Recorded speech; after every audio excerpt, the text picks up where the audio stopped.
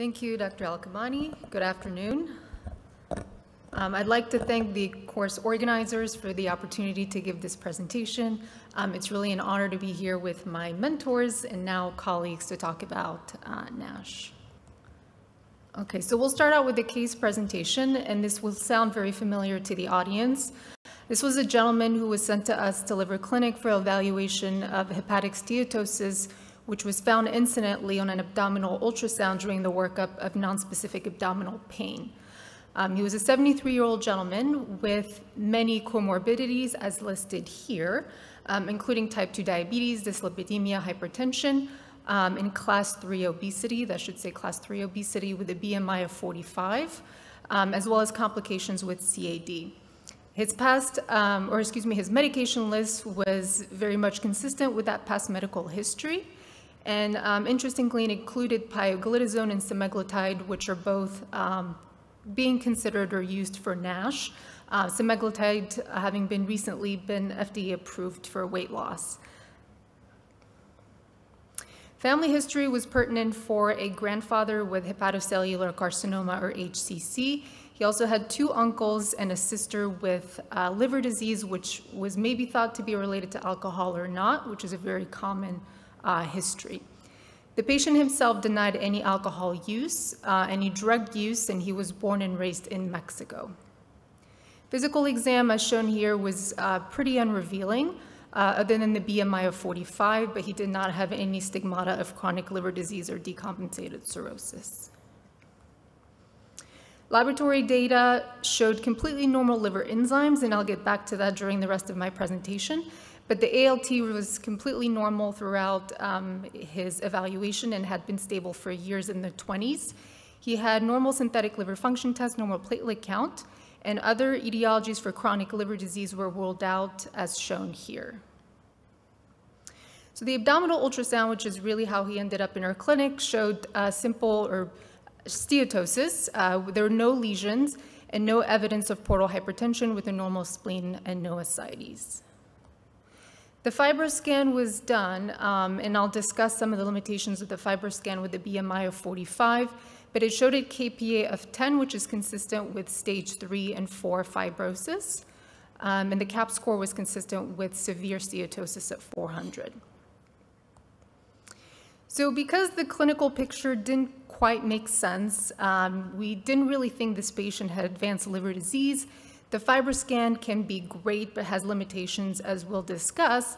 We ended up doing a liver biopsy, which the patient was interested in, which confirmed that he had moderate steatosis with evidence of NASH, as well as stage 3 to 4 fibrosis.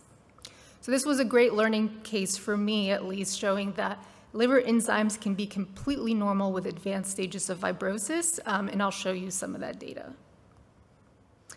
So when I approach a patient with NAFLD or NASH, I'd like to think of them as sort of in 3 or 4 different categories. The first one is, how do you actually make the diagnosis? So do you have any blood biomarkers, radiographic markers that could point you to the right diagnosis? And when do you consider liver biopsy, which obviously cannot be done on all the patients? The second one, and perhaps I think that one of the most important things we can do for these patients is stage the degree of fibrosis. So I think every gastroenterologist and hepatologist who sees a NAFLD patient should be able to answer that question. And there's a long list of non-invasive tests that we have at our disposal which can help us with this question, which I'll go over. And finally, I'm lumping categories 3 and 4 in the same bucket, which is treatment and monitoring. It's not the focus of this presentation, but there are ongoing clinical trials looking at many medications for the treatment of NASH, but as of now, none of them have been FDA approved. So there are a lot of different nomenclatures for this disease, and I think we all sort of use them interchangeably, but it's important to understand what they all mean. So NAFLD, or non-alcoholic fatty liver disease, really is the spectrum of fatty liver disease in individuals without significant alcohol consumption. And that actually can be a very hard diagnosis to make, as you know. According to the AASLD guidelines, it's considered to be 21 standard drinks for men over the span of a week, and 14 standard drinks for women over the span of a week. NAFL, or a non-alcoholic fatty liver, simply implies that there is presence of steatosis of at least 5%, which can really be made by histology only. By the time you see steatosis on imaging, it's considered to be about 25 to 30% histologically. But the caveat here is that there's no evidence of liver injury, so no inflammation. Or excuse me, NASH, which is really the focus of this presentation, or non-alcoholic steatohepatitis.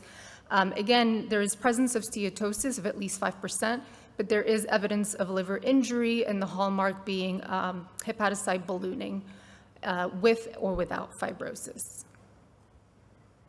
So this is a different way of depicting the information. This is clearly a spectrum, and patients can go from one category to the next. There's a lot of reversibility in the stages of disease until they really get to the end of cirrhosis and decompensated liver disease. We think, or it's estimated, that about 30 to 40% of the general population has fatty liver. There's a subset of those patients, and the thought is that maybe 25% will go on to develop non-alcoholic steatohepatitis or NASH.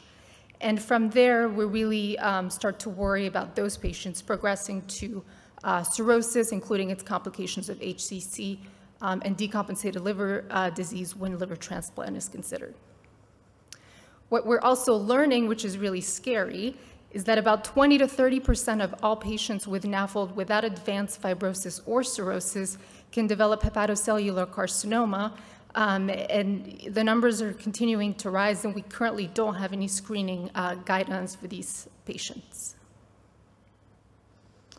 So how do you make the diagnosis of NAFLD? And this is really speaking from a clinician's perspective and not necessarily from a researcher's perspective. So you have to have evidence of hepatic steatosis. Most commonly, it's on imaging. A lot of times it's found incidentally. Or if you have histology, then they have to be able to call steatosis and actually quantitate it on path.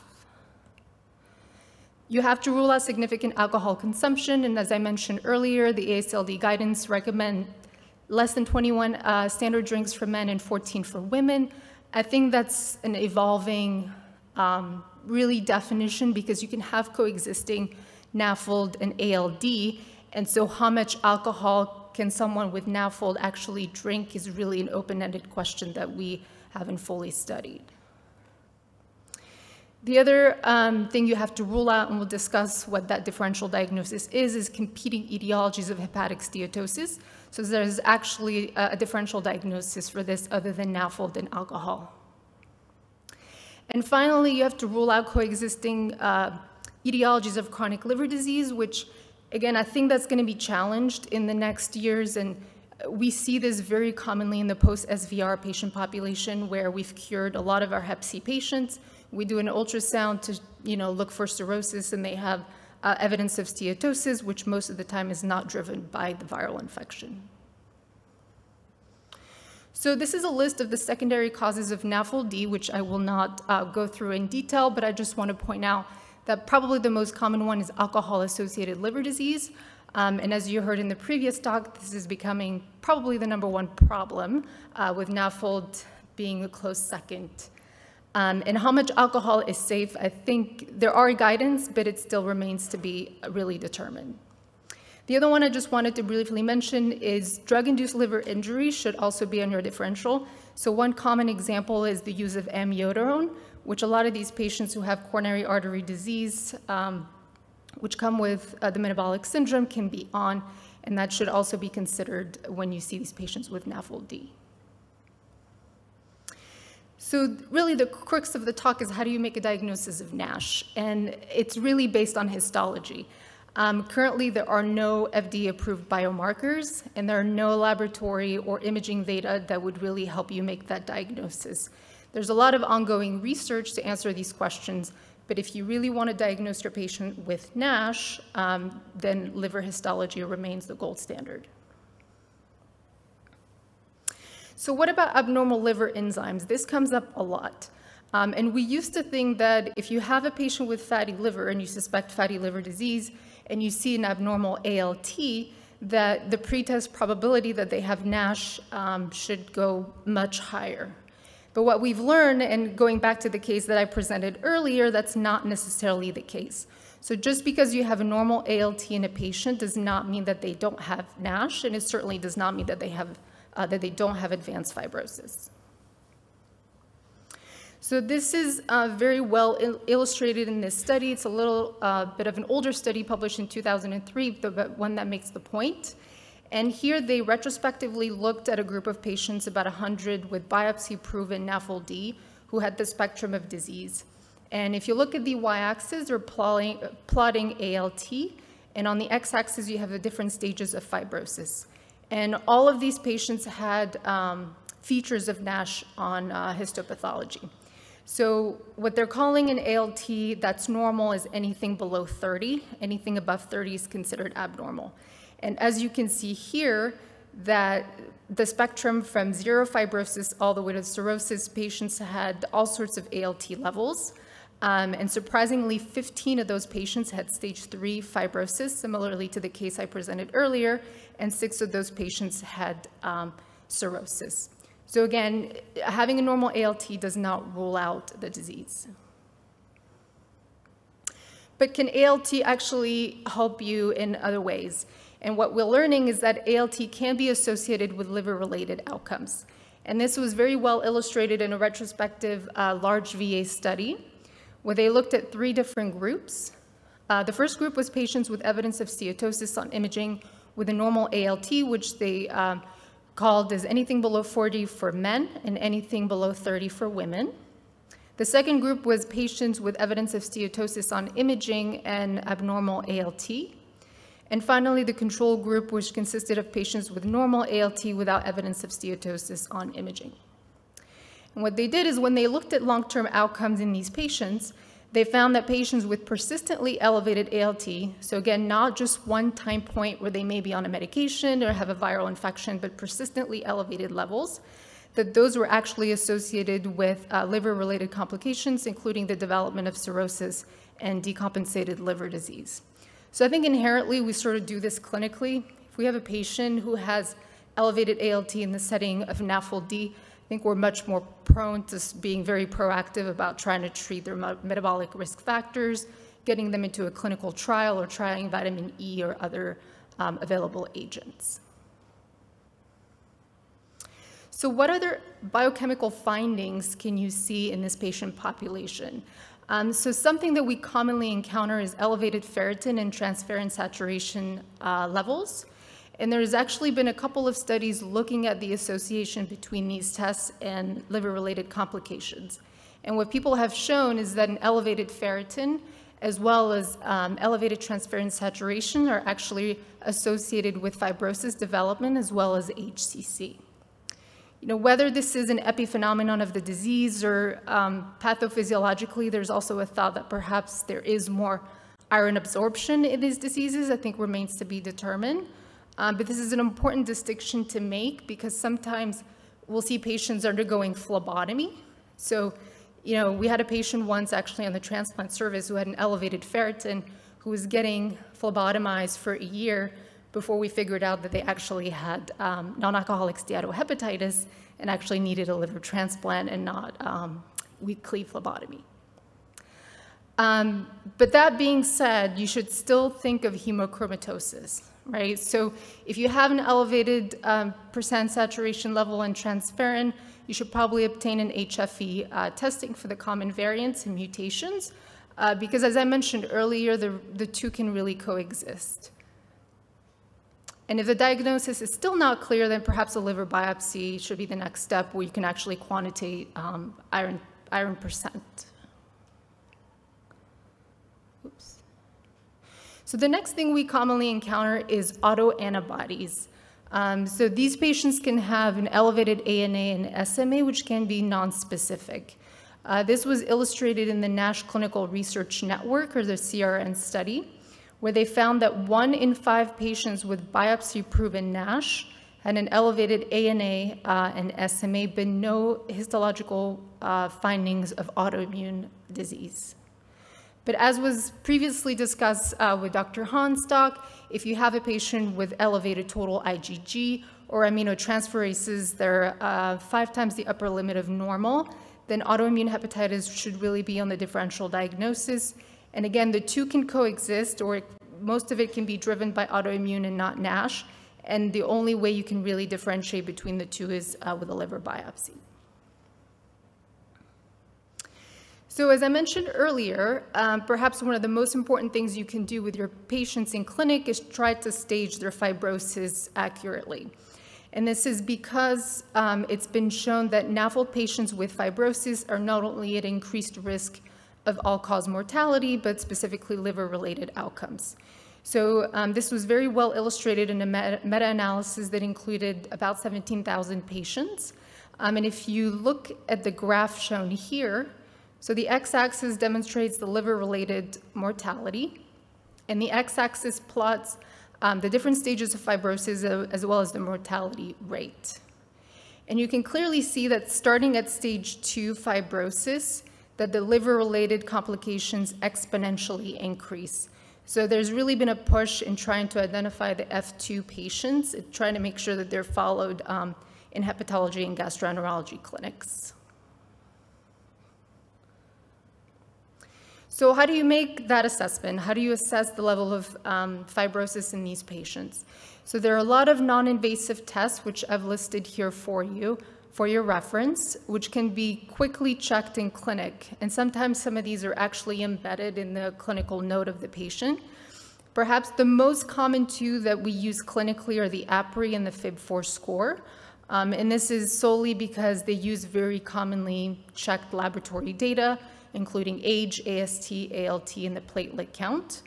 As you can see here, there are other ones, including FibroSure, FibroSpec, which are much more accurate, but not necessarily readily available in clinical care. Sometimes they're send-out tests, so they can be more expensive. Sometimes the insurance companies don't really pay for them. So we sort of relied on APRI and FIB-4 score. But these tests are not perfect. So just to point out the FIB-4 score, which has been validated in the Hep C as well as NAFLD population, the accuracy is quite good, but there are a lot of indeterminate cases. So FIB-4 has been used extensively to look at liver-related outcomes, and this is one of many studies looking at patients with liver cancer, so HCC, over time. And what it has shown, it's been validated in other work, is that an elevated FIB-4 score as defined by over 1.3 is more likely to be associated with HCC development. But the one caveat to the FIB-4, which I think is important to understand, is that it can be co-founded by age. So there have been studies that show that over the age of 65, using a FIB-4 is probably not very accurate because most of the number is driven by the patient's older age. So elastography is also very commonly used.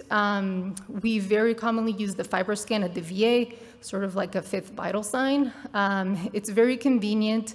It's low risk. It's readily available. It has limitations, similarly to the other tests that I mentioned. And perhaps the most important one is elevated BMI. Generally over 35, we tend to worry about having false tests. But perhaps the most accurate test is the MR elastography, which is not confounded by the patient's weight and BMI. So a combination of assessment is really the gold standard. So currently we use the first non-invasive test, usually blood-based, to rule out disease with negative predictive values that are extremely high. When you're talking about ruling in advanced fibrosis or cirrhosis, then we more commonly use a combination of usually FibroScan or the like, and a non-invasive blood test. But there's a lot of times where there is discordance between the exams, and a liver biopsy remains really the only way to differentiate between the two. So this is one of many algorithms that have been proposed that I wanted to quickly go over. So you have a patient who you suspect has chronic liver disease from NAFLD, and you want to rule out advanced fibrosis or cirrhosis. You can start with a non-invasive blood test, for example, the FIB-4 score. If the test is low, the negative predictive value is quite high, and you can be reassured that the patient probably has a low risk of advanced fibrosis. And either they can be monitored yearly, or some guidance statements recommend repeating a FibroScan every 2 to 3 years, but that's not very clear. If the patient's non-invasive test is indeterminate or points you to a high score, then it's nice to validate that with usually another non-invasive test using elastography. So if the elastography shows that the patient is also low risk, then I think you can be reassured that they probably don't have cirrhosis. If the patient is high risk, they should be seen and followed in hepatology clinic really indefinitely. And then in indeterminate cases, then again, liver biopsy remains the gold standard. But none of these really tell you any information about the liver injury or active inflammation. So I won't spend too much time on these, but just wanted to point out that there's a lot of work being done on combining some of these tests. So one of the more common ones is the FAST score, which combines the FibroScan and AST. And it's been specifically looked at for patients with histological findings of NASH and stage 2 fibrosis. And depending on which threshold you use to rule in the disease, you can see that the specificity and negative predictive values are quite high. There's a similar test using an MR elastography, or the MAST score, again, trying to identify patients with NASH and advanced fibrosis. It's in a much smaller patient population of only about 60 patients, but these are certainly coming up in the pipelines. So in summary, NAFLD is the most commonly diagnosed liver disease, and it's usually identified on imaging or blood work, mostly by really diagnosis of exclusion. But you really rarely need a liver biopsy to make that diagnosis. ALT can be normal in all stages of fibrosis in the spectrum of NAFLD and NASH. And you can not uncommonly find positive autoantibodies, ferritin, and transferrin levels. And again, NASH, if you really want to make the diagnosis, really remains in a histological diagnosis. And finally, there are a lot of non-invasive tests that can be very helpful in ruling mostly out the disease, although using a combination, you can start ruling in advanced fibrosis and cirrhosis. And with that, I'll stop my presentation. Thank you for your attention.